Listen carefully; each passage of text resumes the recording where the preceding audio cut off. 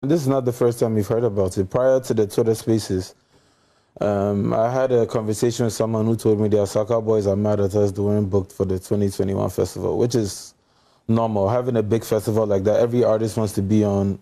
They don't get selected, they get a little upset. But the sense of entitlement that was coming from the Asakaa Boys was a little different. And I did a little investigation, come to find out they're upset because they did us a favor for performing for free at the block party.